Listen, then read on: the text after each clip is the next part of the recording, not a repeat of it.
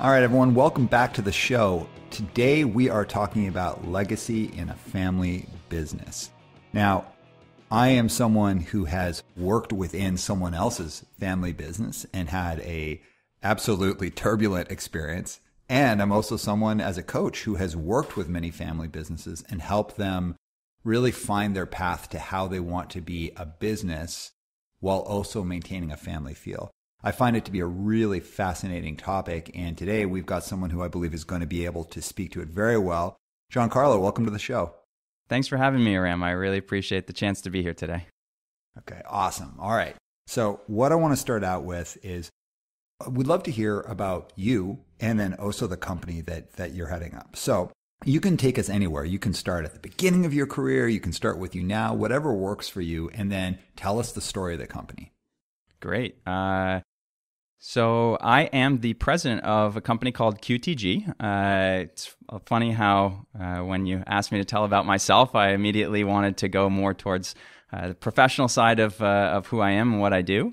But I'll tell you a little bit also of how I ended up as president of a fourth generation family business. But we are a company that fabricates products, finished products, semi-finished products out of tubular steel. The company is 91 years old, and I am proud to be the fourth generation here. And I'm also in the process of managing a major investment project that's going to take us in a new direction and hopefully position us for future success. Wow, that's awesome. All right. I have so many questions to ask you about this, especially with a legacy company like that. Let's talk about the company history. So my great-grandfather and his brother started the company back in 1929. They opened up a small tinsmithing company to make products for the maple syrup industry here in Quebec. And so they got started making little buckets and nails and that kind of stuff out of tin. My grandfather then took the business and started doing hot dip galvanizing, which was one of the processes that we were doing with the tinsmithing side of the business.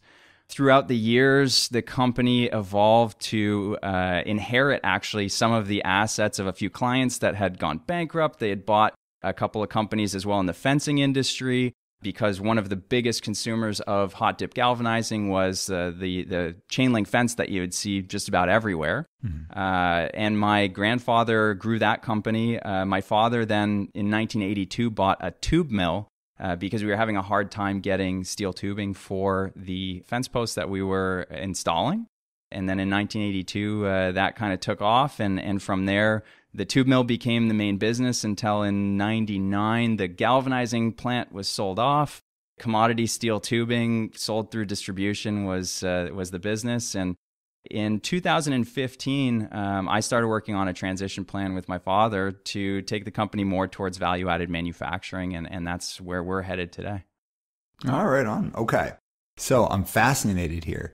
Was it always your plan to join the business, or did it just kind of happen in your life? No, it was actually never part of the plan to move back to Montreal. My family had moved down to the States. I actually grew up in Vermont and then spent most of my adolescence in Boston. I went to high school and university down in Boston. The company was in Montreal. It was always an option to come back and work in the family business. I'd actually even spent one summer up in Montreal just to kind of check it out and see what it was all about. But honestly, I had no real interest in doing that. I kind of thought that I would be headed more towards something creative. I studied business in school, but I really had no idea what that meant and where I was trying to go with it. And it wasn't really until graduation when I realized I didn't have a better plan that I said, you know what, maybe this is something that would be interesting for me. And I took a chance, and I love Montreal. So I said, I'm going to at least be in a city that I love, and I'm going to go back and see what the business is all about.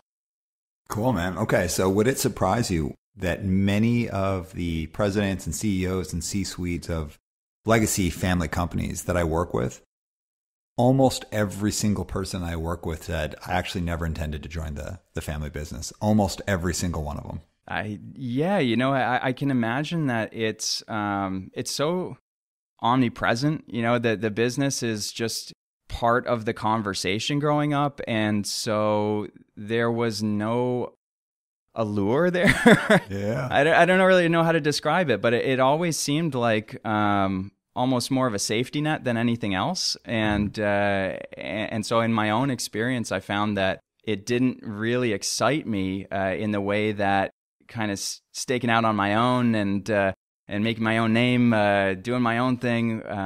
It didn't really excite me in that way. But at the same time, I'd seen how good the company had been to our family over the years. And I had an opportunity, I talked with my father and before making the decision to move back up to Montreal about what my role could be there. And it was really clear that I would have an opportunity to do and see and participate in things in business at a level that, I was at 23 years old. I had my education, but I was going to be able to get my hands in whatever I wanted to up there. And that was an opportunity that I thought was a little too good to pass up.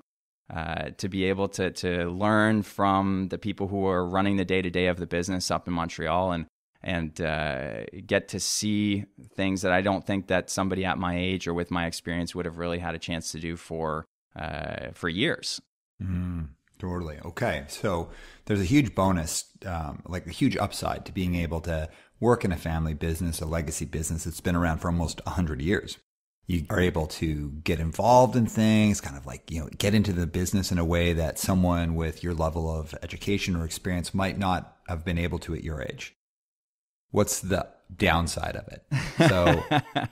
So you go into the business, you're someone who's fresh out of school, you're clearly a family member stepping into the business. What was the downside? So I had two major downsides, and they went hand in hand because my family had moved away. My father hadn't really worked in the office since the early 90s. It was 2008 when I finished university. He was very involved as the owner of the business, but not so much on an operational level. And we had a professional manager who was there running the day-to-day of the business. But like I said, my father never really planned on his children. I have an older sister and a younger brother taking an interest and moving back to Quebec and working in the business. So it wasn't built for us. The business was really designed to run on its own. Mm-hmm. And it was kind of hard to see where my place would be in the organization, except as an apprentice. I was there to learn, and I was okay with that. So, the president of the company had always said, whenever you're ready, come on up. I'll show you the ropes. My first day of work was September 1st, 2008. I think the wheels fell off the global economy about a week later. And the president of the company quit about a month and a half after that. No.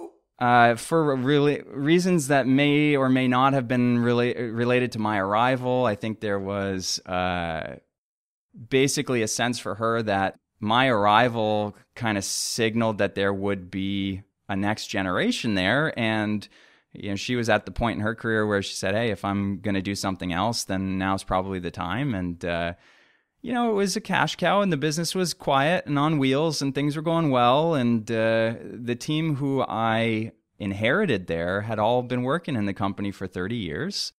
They were not really too interested in my arrival.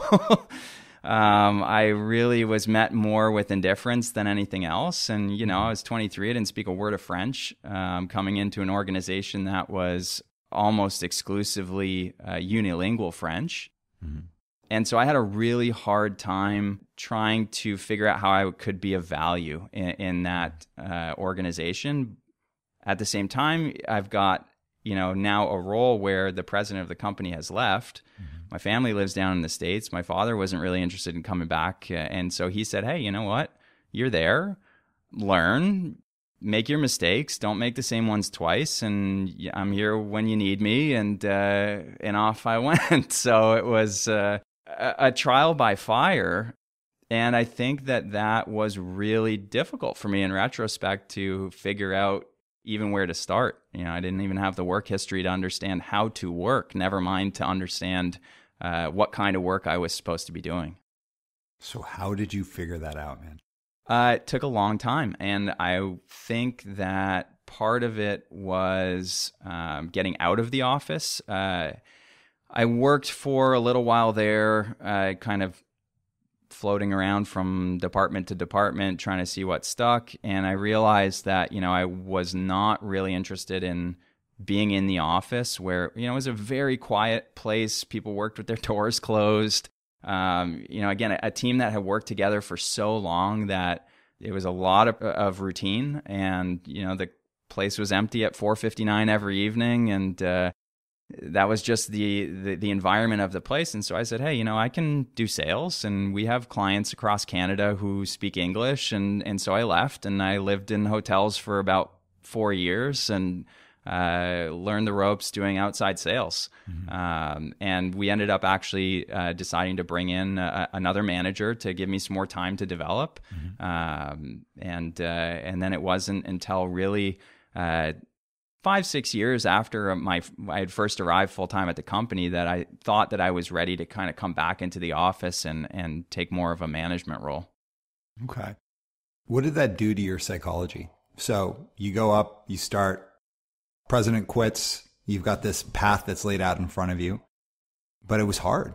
You had people who weren't necessarily interested in you showing up. You didn't know what your place was. From a psychological point of view, how did that impact you?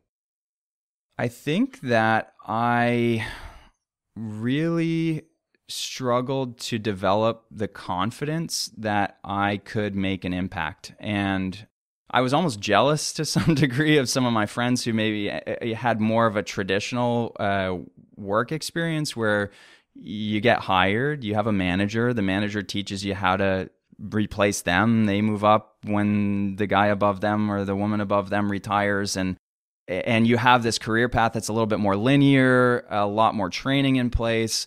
I don't think at 23 I had the maturity either to do that on my own. I know that some people do. Mm-hmm. In my own circumstance, I was lost, and I think that it took a long time for me to feel like I could really have a positive impact. I felt powerless, and which is so strange because I'm there as a representative of the owner. I'm a family member. I'm the president of the organization, and I didn't feel empowered to change the place to be what I thought it needed to be. And what did you do to challenge that? What did you do to break past that, to get past that barrier? It really took, it was really the point when I started to look around the office and realized that the team I had at the business was not the team that was going to carry the business into the future. Mm-hmm. And we had a lot of key people who were at a point in their career where they were getting ready to retire. I had to make some decisions about who was going to be coming in to replace those people and what kind of culture I wanted to build, and what were the talents I was going to be looking for in those people. What did I value in the environment that I wanted to create?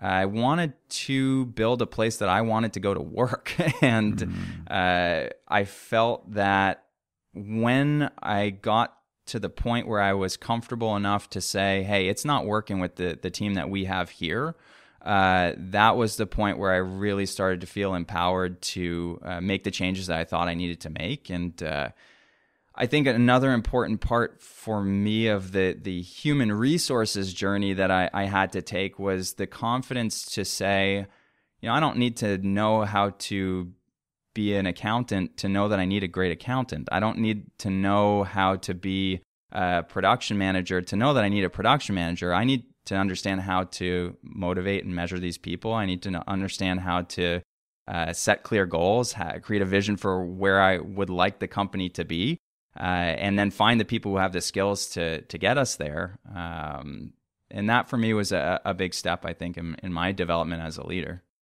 Yeah, I have a firm believer that in the senior levels of an organization, especially at a CEO level or in that space, a great leader doesn't need to be an expert in all the different parts of the business, a great leader needs to be an expert in people and how to bring the right kinds of people together and allow them to lead. Create a vision and a real team environment that allows people to be the experts and to push forward. So it sounds like that's what you focused on. Yeah, and I think that's still a transition that I'm going through now is transitioning out of a more operational mindset into one of being more of a, use the word visionary, but the person responsible for creating the strategic vision for the company and making sure that that's clearly communicated and building the team that is going to help us to deliver that and making sure that the mission's clear and the values of who we are as a company are clear so that everyone's kind of rowing in the same direction. Mm-hmm. So what I hear in your story as you're telling it, some moments of profound fear and some moments of possibly feeling like, do I have a place here? Like, am I an imposter? So how did you push through those to find courage? Because you talked about courage earlier, and it sounds like it was like there was a time where you started to really come into your own for feeling a bit more courageous. So how did you push through that fear and that insecurity? Yeah, that's a really great question because I'm still terrified of a lot of the stuff that I have to do. I think that it's just that the mindset changed of going, be terrified, do it anyways. And being able to have the self-confidence that whether it's perfect or whether it is a giant disaster, inaction is not an option. And you learn along the way, and so for me, I've had the good fortune of being able to navigate some real heavy decisions about the company, and one of the most challenging experiences of my professional life was back in 2015 when I was kind of at that point with my father because he was less interested in the operational side of the business than ever, and wanted to validate my interest in sticking around for the long haul, so that he could understand what his plan needed to be. And so I kind of got to that point where it was like, hey man, you need to make a decision. Are you in or are you out? And it took getting to that point to understand my responsibility. And the answer that I came up with was, I don't want to work in the company as it is. That doesn't mean that I don't want to be here. It just means that things can't continue the way that they are. And, we had a lot of employees who were, I want to say unhappy is not the right word, but there was certainly no sense of camaraderie, even though we were very fortunate to count most of our employees as lifelong employees. So, we were doing something right. But at the same time, I could tell that there was just a real lack of vision for where this whole thing was going. And we had to make some tough decisions. And one of those decisions was to start this transition towards markets that had a lot more potential. And in order to do that, I had to, in 1 week, let go 35 people who had worked at the company for some of them longer than I'd been alive. Wow. And I learned a really important lesson about the responsibility that I have as the president and as the owner of the business to the people who work as employees of our family. I felt like I hadn't done enough. I don't feel like I had put in all of the effort that I was capable of putting in. And I was then confronted with the reality that I wasn't the one who was suffering the consequences of that. And so I really learned a harsh lesson about what my role is in the company. And I've taken that to heart, and I've carried that with me as we've grown. And fortunately, we've been able to hire back the equal number of people who we had let go. And I really take great pride in being an employer. It's something I think is one of the most fulfilling parts of my job, and that's something that that I think comes from those experiences of having to go through right sizing a business and feeling responsible for that. Yeah. So I want to talk about the transformation you're taking the organization through, and I'm really interested about what it's like to kind of center yourself in all of this legacy and then change direction. But before we get into that, through all of this stuff that you've experienced so far, what is something that you've learned about yourself that surprises you? I've really learned a lot about myself over the last 12 years. And I think one of the things that I've learned that's the most important to me is that I love learning. and so that's a process that is continual. I'm a jack of all trades. I'm somebody who's not very technical, but I love being a generalist. I love being involved in anything I can get my hands on. I like to learn, what makes people tick. I love learning, the production side of the business. I love learning the nuts and bolts of, the accounting and finance side of it. But I think part of that for me is just this desire to keep getting better as a leader and as a person. And yeah, I've got a real curiosity, not only in my professional life, but in my personal life as well. I have a ton of hobbies, and I'm not really great at any of them, but I love doing just about anything you can think of, from playing guitar to playing soccer to brewing my own beer at home, or whatever it is. I'm gonna give it a shot and try and learn something new every day. I love it, man. All right, let's talk about this real journey that the organization has started in 2020. So after 91 years, there's a huge shift in the organization, even a shift into what the organization is called. So what can you tell us about that?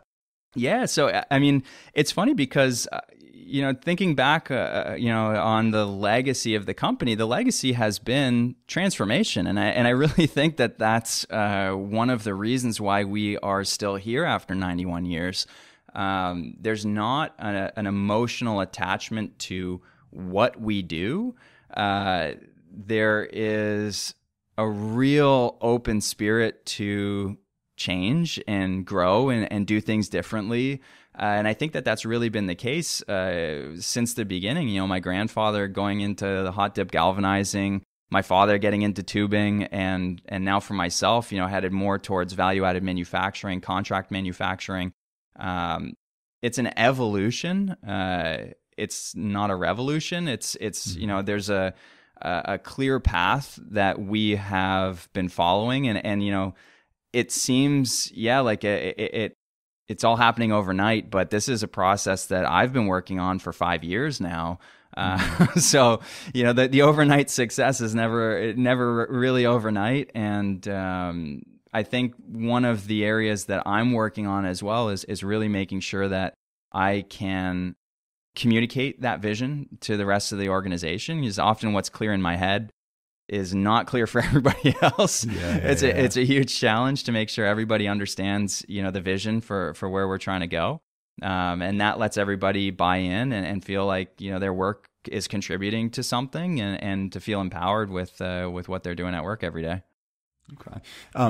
So if you're going through this time of change, and, it's like you said, something that might seem like it happened overnight, actually you've been working on for years and years. But as you're working towards change, what kind of level of fear do you have around tarnishing what has been? When you have this incredible legacy, this company's been around for so long, and you said, it's never been about what we do. It's about our ability to kind of take on new things and evolve and grow. What kind of level of fear do you have about tarnishing that rich tradition? I think I put way more pressure on myself than my father has ever put on any of his children to be or do anything. Mm-hmm. I have a real deep respect for the fact that we are a company that has survived this long. It's really rare in business for companies to survive one transition, never mind three, and to have a fourth generation there, it's not something that happens often. And I think that I'm really proud of that. That's something that for me, I look at and say, yeah, like this is a really cool history. But it's not something that I think we get caught up on. My grandfather, unfortunately, he passed away when I was quite young. So there wasn't a lot of, I never talked business with my grandfather. I think when I was maybe 5 or 6 years old when he passed. So, what I got from my father, and my father, like I said, he never really expected that the company would continue. So, for us, there was never a lot of pressure for me or for my siblings to uphold a legacy. The company name, even you mentioned it had changed over the years as well. We had been Talarico Limited and Bond Metal Finishers and Quality Galv and Quality Tube and Quality Fab and the QTG branding that we've just gone through was basically just to kind of bring everything under one banner. But yeah, I don't know. It's very strange because I'm very proud of it, but I'm not attached to it.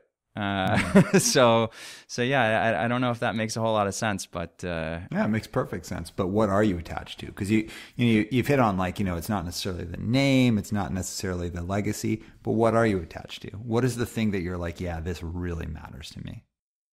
So going back to the story of my arrival at the family business, I think is an important part of how I developed some of my own feelings and emotions around working in a family business.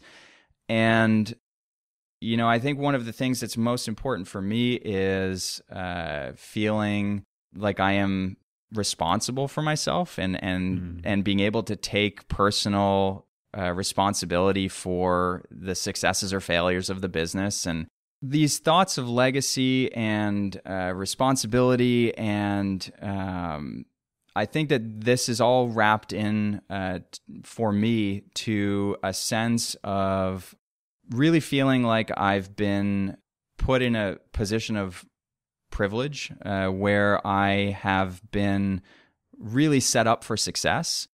I'm also... I want to make sure that I am able to take credit for my own successes. I think that that's something where we're taught to be humble and to acknowledge that we are privileged in that. And I'm speaking, for my siblings. And at the same time, I really have always, I think, wanted to be seen as my own person and to be independent. And now with my career, I know that that's a real driving force for me as well, to want to make my own mark that goes beyond what my father and grandfather and great-grandfather have built and left for us to develop. So earlier I asked you what's something you learned about yourself that you were really surprised to learn. What's something that you've learned about yourself that you need to still work on? Oh, I know that I need to work on, there's so much.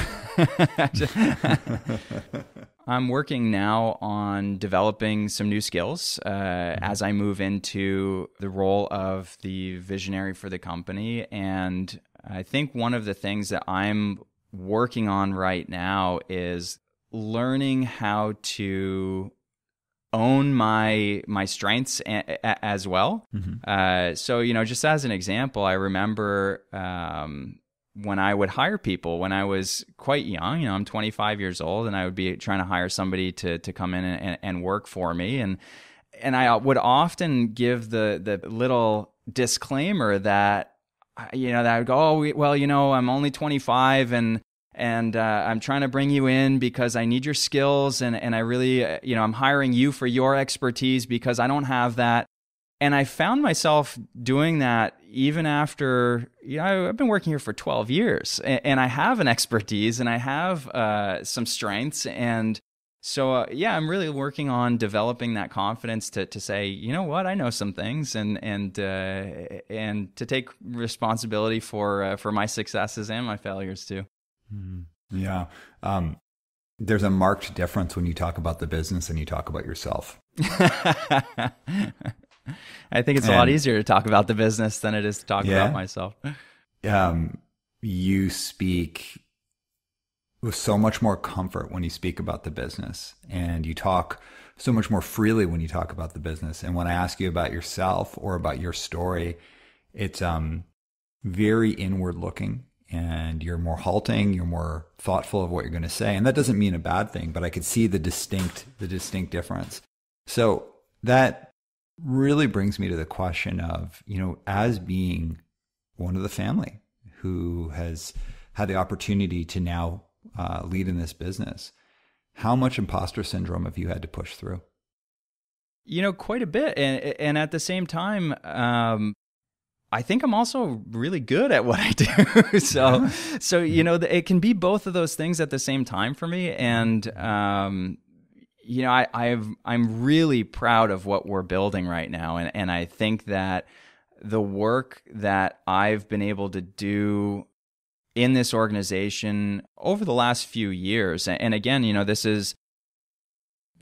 I'm the same person who I was at 23 in some ways, and in others, I have all these other experiences, and I'm much more confident than I was when I first started. And at this point, there's not much that really intimidates me from a work perspective. I go, if I don't know how to do it, I know how to find somebody who can. And so I definitely have developed a lot of confidence in my professional life over the last few years. And I think that part of that is just having experience. I'm really looking forward, again, like it's looking back at who I was 10 years ago. I'm hopeful that in 10 years from now, I can kind of do the same exercise and look back at who I am today and go, oh, wow, I learned a whole lot over the last 10 years, but also to feel comfortable where I am now.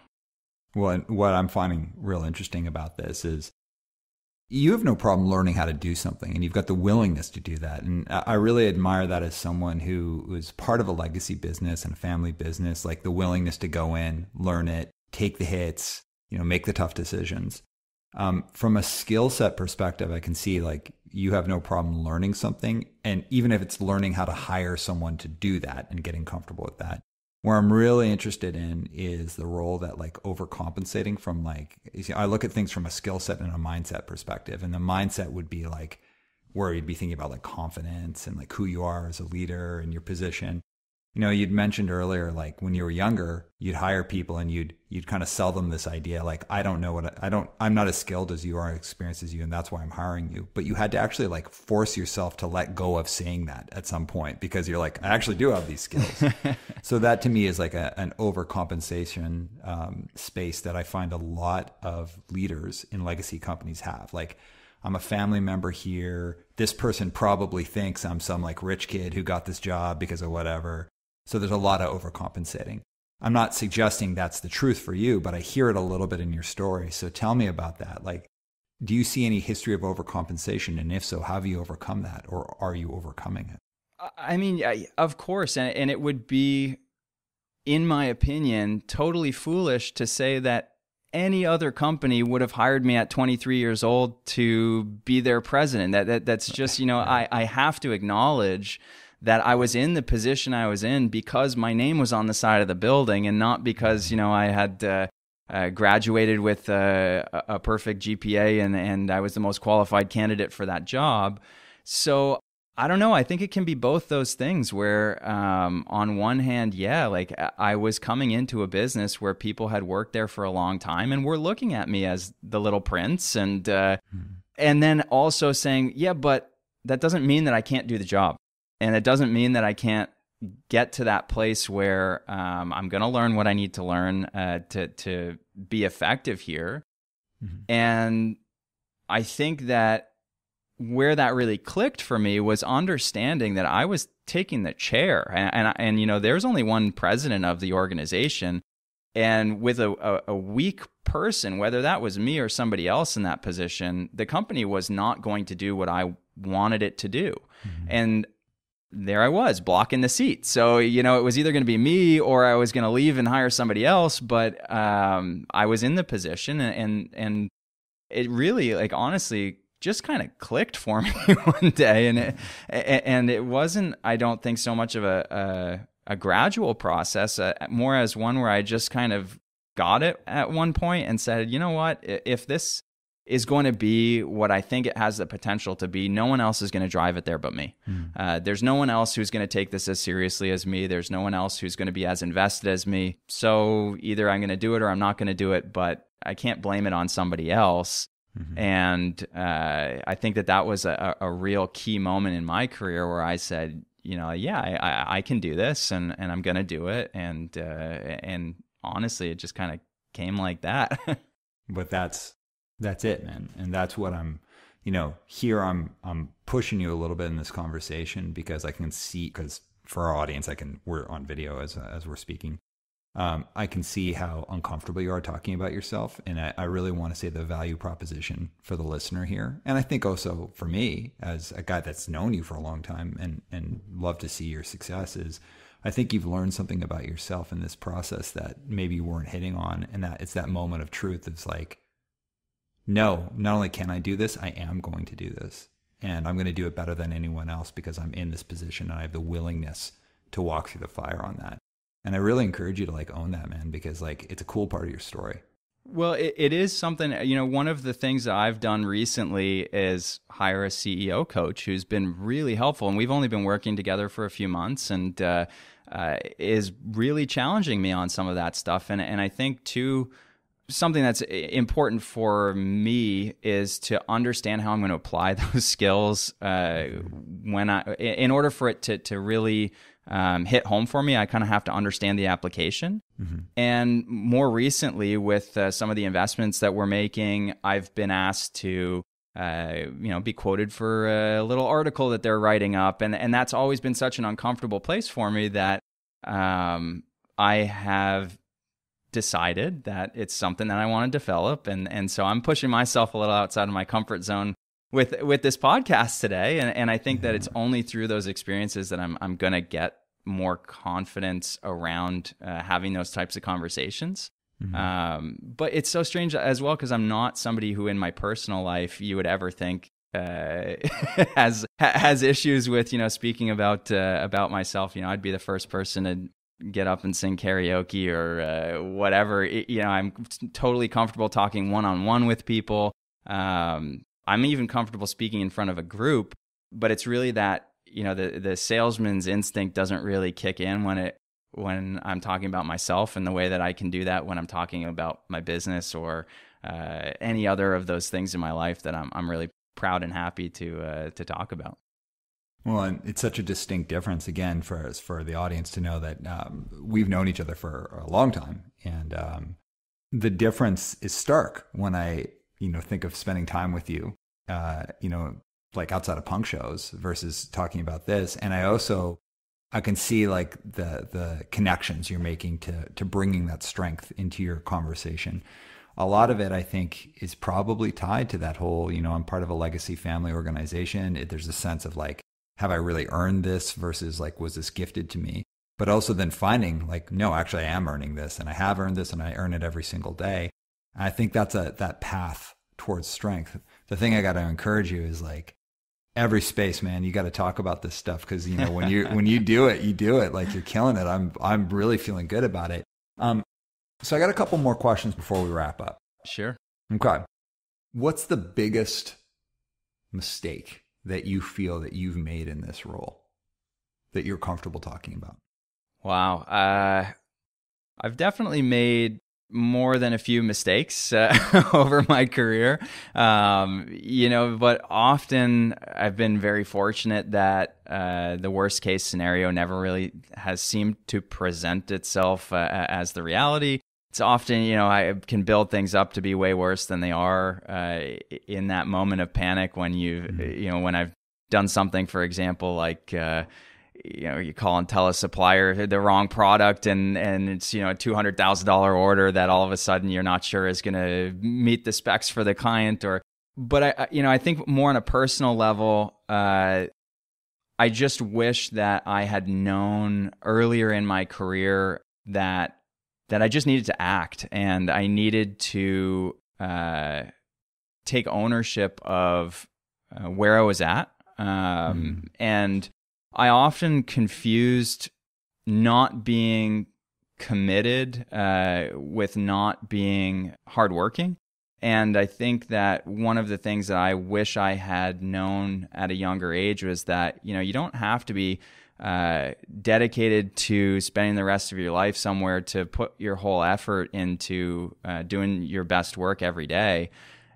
And, for me, I was, especially when I was, first starting in the business, not sure if that was a path I wanted to follow for the rest of my life. And I think I saw dedicating myself to being the best that I could be in the organization as some kind of handcuff that would then hold me to that for the rest of my life. It was like, oh man, well, if I put in the effort and I'm really good at it, what if I have to do this forever? Because I didn't like what I was doing at the time. Right. And not really realizing that, by putting in the effort, first of all, I got great pleasure from seeing the results of that hard work. And it was kind of like the inverse of how I expected things to go, that, I would be motivated and passionate about what I was doing. And then I would be, able to dedicate myself to doing it. And it was the opposite, where I went, you know what, maybe I don't know if this is what I want to do for the rest of my life, but if I don't get out of bed on time to show up to work, that's just on me. And then it was like, oh, wait a minute, I can do this. And oh, wait a minute, this is fun. When you get to start seeing that the effort that you're putting in is resulting in some really interesting and cool opportunities that wouldn't have been there if I hadn't put the effort in. Yeah. All right. So if you fast forward, you think in the future, what do you want your legacy as a leader to be? What do you want people to say about your leadership?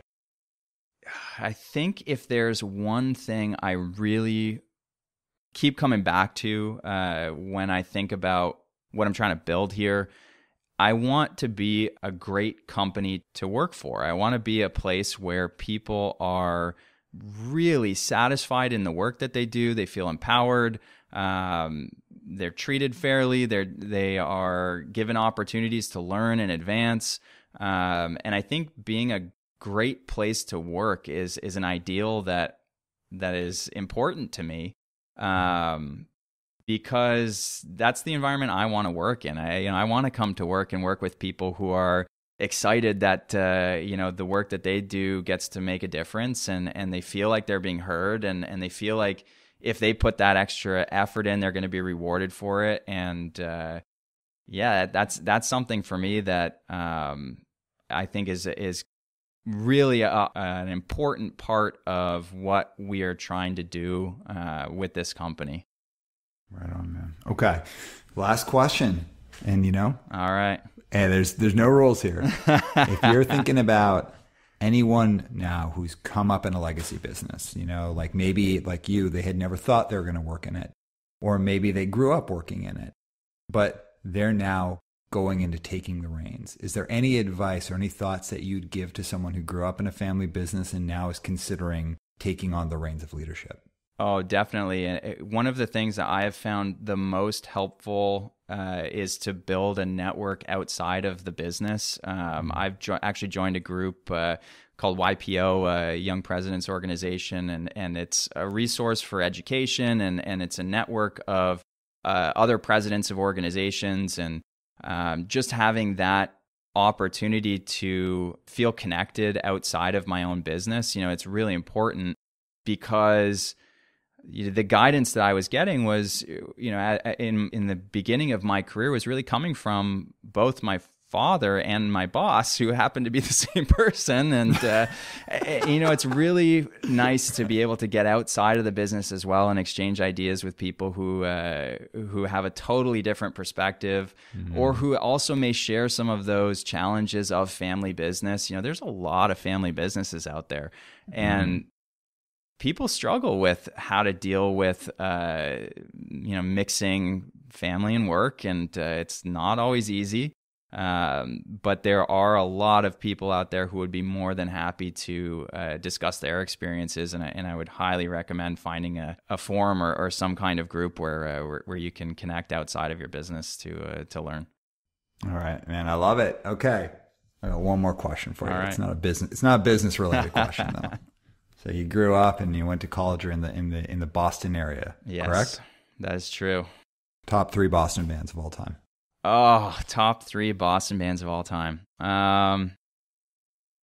This is an impossibly hard question. I'm going to go with maybe some less conventional choices because, I'm a little younger than you. I missed kind of that first wave of those bands like SSD and Slapshot, and like that was all a little bit before my time. So yeah, it's a little bit. How old do you think I am? It's I don't know, man. I was like 19. I was in like elementary school. Well, for me, I grew up more in that scene where every Friday night we had one weekend would be kind of like a lock and out show, and the weekend after that it would be those bands like Hope, Conspiracy, and Converge, and so for me, I'm gonna go top 3. Oh man, this is a really long answer to a really short question, but American Nightmare. Okay, that's number 1. That's gonna be my number 3. Oh, number 3. Okay, we're working our way up. Number 3, American Nightmare. Number 3 is gonna be American Nightmare. Number 2, I'm gonna put Mental, just because that band meant so much to me. That was kind of like when I was going to shows, I was really into those lock and out bands, and those guys were some of my great friends when I was in high school and university. So that really meant a whole lot to me. And my number 1 Boston band, I think I'm going to go with Converge. Woo! Yeah. Wow. I still listen to Converge like all the time, which I can't really say I listen to a whole lot of hardcore anymore, but Converge it gets heavy airplay for me. So I'm going to have to put them in at number 1. 3 great choices. I mean, American Nightmare for being American Nightmare, who they rule, totally awesome band. Mental, because you cannot escape how, like, Mental is just a great band, very cool evolution, really cool. They just knew how to be a band and kind of have like, they were effortlessly cool, is what I'd say about Mental. In the coolest way, I mean that as nothing but a compliment. Definitely. Them locking out. And then Converge, like, I mean, one of the all-time greats. Those are great answers. Now, as I asked you this question, Patrick gave me an extremely disapproving look, not about your answers, but about my question. Oh, God. And shook his head back and forth and wrote on a piece of paper, "The Real Kids," and underlined it and held it up. That's because Patrick, who's also from the punk scene and plays drums in an incredible band called Chain Whip, he's got really great musical taste, but also likes bands that would be a little bit outside what you and I would typically go to. And also, he's a little bit of a pushy guy over there, pushing his opinions on into our podcast. Give us a little jab here. That's okay though. So he wanted me to say like Boston the band or something like that, or I don't know what he wanted. I mean, he was giving me this like stink eye. I could respect that though. Aerosmith. Is that where we're going with this? I don't know what he was doing. I can respect his vibe. All right. Listen, this was a great conversation, man. Thank you so much for joining us. And, I'd say for anyone who's out there, whether you work in a company that's a family company or you're part of it because your family started the company, there's a whole idea here that when companies grow, they evolve, they develop. All companies come from somewhere. A lot of companies started as family companies and then grew and changed and merged, through acquisitions. And all I got to say is this. Companies start from human beings. We all, they all come from somewhere, and they're all full of stories of people trying to find their way, find out who they are as leaders, find out how do they continue to have that family feel while they evolve. And this was a great example of just such a human story of someone finding their way as a company finds its way. So thank you so much for joining us today. Well, it's been such a pleasure to talk with you and reconnect with you, and I was happy to be here. So thank you again for the invitation. All right, my man. Thanks so much. And everybody, we will catch you in the outro. And Dave, drop the beat.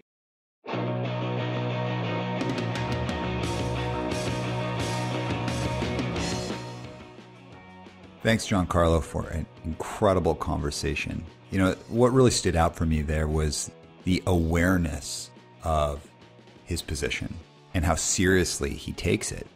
And I gotta say, I really feel that that is common for people who grow up in a business. So yeah, of course there are these like ridiculous tropes. There are those people that like do act like buffoons. But again, I think they're the exception, not the rule. Most leaders that I've met who grow up in family businesses, they realize the situation they're in and they want to do better. And sometimes they figure it out on their own. Other times they do it with help. So Giancarlo is a great example of someone who did a little bit of both, figured it out, stayed the course, and also has gotten some help to get better. Something that I encourage everyone to think of, whether or not you're in a family business or you're just, working either on your own or in a normal organization. It's about being willing to see your own gaps and then take the steps to make sure that they're addressed. Giancarlo is a great example of someone who has real humility. And just imagine if everyone was that willing to hold up the mirror to themselves and do the work, what a different world we'd live in. So let's start with ourselves. So until next time, this has been One Step Beyond. One